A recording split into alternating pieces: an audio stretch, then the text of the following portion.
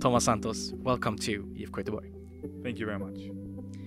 Everything aside, and how does it feel to be an IFK Göteborg player? I feel amazing. I am really stoked to meet all the players and all the people behind the scenes and the fans as well.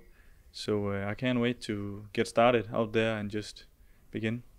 Tell us a bit more about yourself. Who is Thomas Santos? As a person, I'm a relaxed guy. I'm a calm guy. Not so much to say about that, but on the field, I'm a fast player. I like to dribble, go 1v1 with the opponent, and I can play a few different positions. I can play up forward as a winger, but I can also play like a wing back or a traditional back. And your thoughts of IFK Gothenburg before you came here? What did you know? Yeah, I know Göteborg has a really great history, and the fan culture up here is really good, amazing. I have actually watched a lot of videos with the fans up in Sweden, and I saw Göteborg it was crazy. So yeah.